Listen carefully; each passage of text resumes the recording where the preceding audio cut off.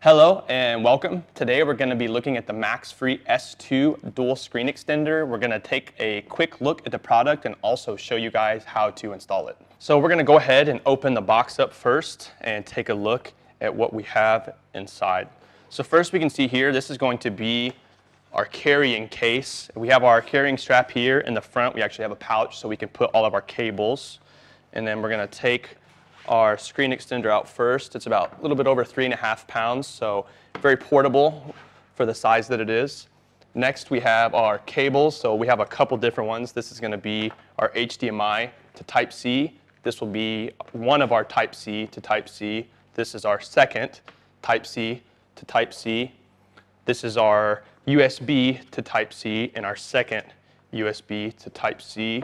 And then down here we're going to have our user and installation guide. We can set these over here. So next we're going to look at how to install our screens. It's actually quite easy. So we're going to open our left side first.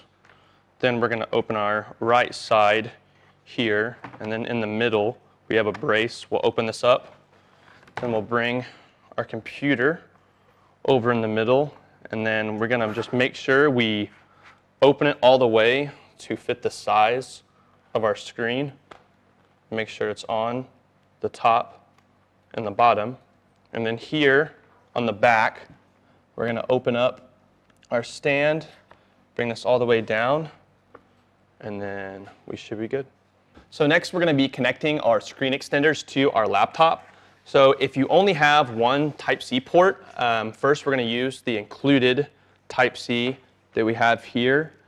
The Type-C to Type-C will not only allow your laptop to connect to the screen, but will also provide the power source. So if you have that sort of issue, we'll explain how to do that in a minute. Our side here first.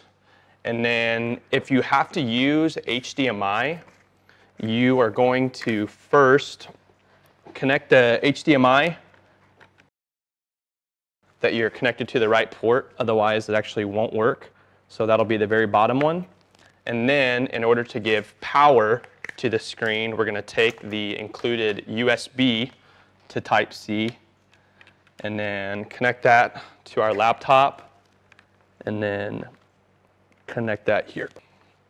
So next we're going to look at how to actually set up the displays, but first we're going to set the screens to the angle that we like. You can actually rotate these quite a lot. For this video, we're just going to have them set up about like how when we put them on. So now I'm going to show you how we're going to set up our displays. So we're on Windows here, so we're going to pull up our settings, and then here we're going to make sure we're set to extend desktop to this display, and then we're going to identify. So as you can see, we have 1, 2, and 3 individual monitors. So this will allow us to, let's say I have my crypto exchange pulled up on the right, and then I have my news pulled up here in the middle, and then maybe on the left, I'm going to have something like YouTube. So now we're going to make sure that we have our audio source selected to the right one. So depending on where you have your sound coming from, we'll open up our settings here, and then we can choose between our main computer and then our right display and our left display. So if we wanted to adjust the brightness of the video, we can just go to the left. If you want to raise the brightness, obviously we can just go to the right.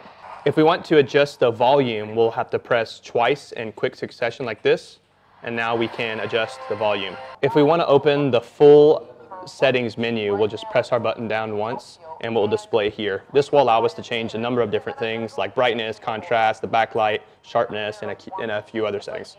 Okay, so now that we are done, we are of course going to put everything back. So first we can start with taking out all of our cables. I'll show you what to do with those here in just a minute. So once all of our cables are removed, we will first open our screen extender up and remove it from our laptop. I'll put my computer over here first, and then we're going to take our kickstand that we have down here, make sure that's all the way up, back in place. Then we're going to sit it down. We'll put our flap in here, and then right screen first, and then the left screen will go on top. And then we will take our carrying bag.